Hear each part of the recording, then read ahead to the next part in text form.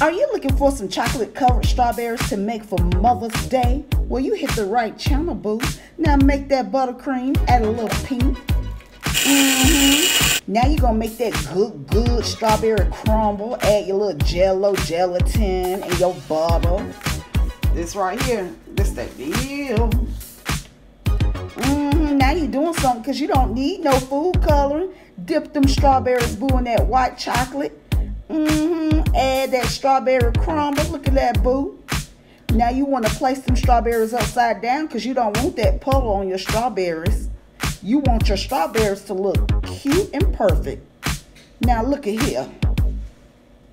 Now you're going to cut that little piping bag and add that drizzle.